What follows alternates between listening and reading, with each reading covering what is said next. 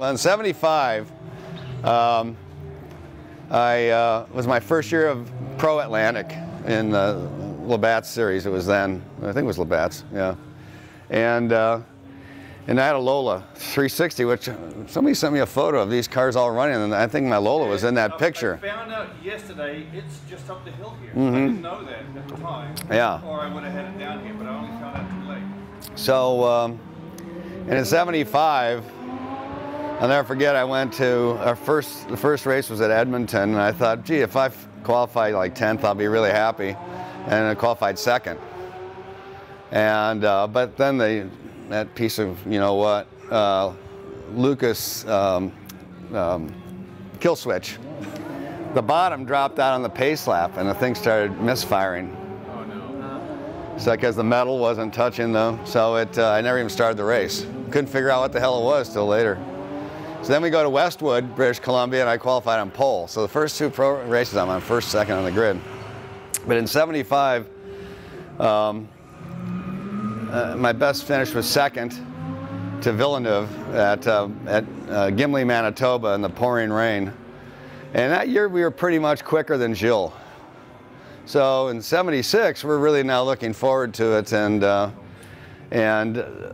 Shearson was the importer for March racing cars at the time. So I went to drive for Doug, and Gilles went to drive for Ecurie Canada, and a guy named Ray Wardell was the team manager, and Ray Wardell had been the team manager for March Engineering in Europe in their Formula 2 program. Yeah. And he was way ahead of all of us here. And in the end, Gilles, dominated the year. I had horrible luck in this car. I mean, stupid things like the bracket holds the nose on one of the welds breaking and the thing coming off in the race, and just throttle cables breaking, and just crazy stuff.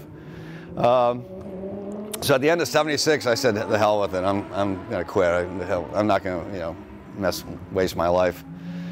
And so I did. I stopped and went to work for an ad agency in Chicago. And then about 4 months later, my girlfriend at the time, said, you're going to regret it if you don't go give it a real shot. And my mechanic was a guy named Wiley McCoy, who then went on to run McLaren engines in Detroit. But anyway, Wiley said, you're crazy. Well, this guy Morgan said, why don't you come see me? So I went to see him in New York, and he agreed. He paid me. I was going to make $18,000 a year. That was my salary. So we drove the '77 Marches, and I finished 2nd in the championship that year. But at the end of '77, they had a race in Quebec City, which was the first time they raced there. And I'm not sure why we didn't run the Marches, but anyway, that's when I drove that car. Yeah. And I love, in the race, we were leading. We were beating Villeneuve handily, and a spark plug lead came off. With about 10 laps to go, so I came in, put the thing back on. I ended up 2nd, but it was really disappointing because I was kicking Gilles' ass, and of course he was on his way to Formula 1 then too. Right. So, but then we stayed with Pierre. Pierre Phillips ran the team, and so we stayed with Pierre and drove this car, or one just like this, and yeah, the Rahal was a great car.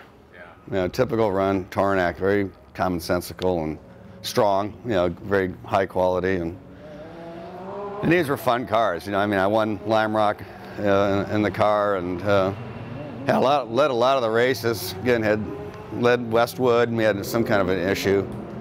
Elkhart, I won the Saturday race, and then Sunday I was 3rd. Was on pole or 2nd at Montreal. They ran the first Montreal race for the Grand Prix circuit. They had to run something else before the Grand Prix.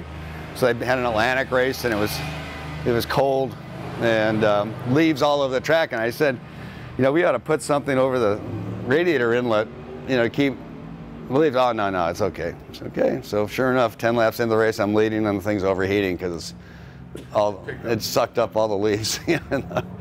But yeah, it's fun to see these cars. These were great cars. The Rahalts especially. Marches were great cars as well, but Rahal really, I think was the car to have by the late '70s for sure. A friend of his in Canada owned this company, and he said sure. So they gave us, I think, $5 grand to to run the series. But although I was number 9 in those days in that car. Yeah.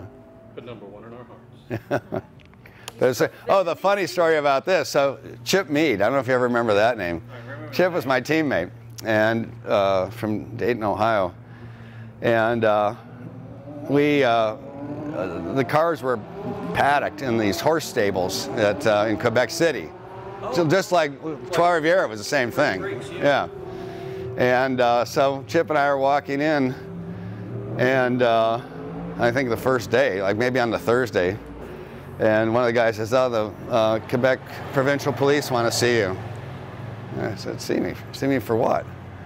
So they come and they say, "You're under arrest." The two of us. And it's because they'd had a race at a track called Saint Félicien, which was up in the middle of nowhere in Quebec, little tiny track. And the hotel, we'd paid the thing. I said, just send us the bill. And we left, because we had an early flight. So we left, no, the guy wasn't awake who owned the hotel.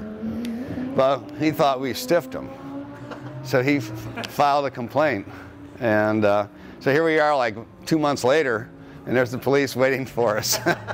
So the only way we got on that weekend was to race was we promised to go to the court, to go up there on Monday after the race and you know, pay restitution or whatever. So there we were going on Monday, going up to Saint Félicien. True story though. Yeah, these are good days.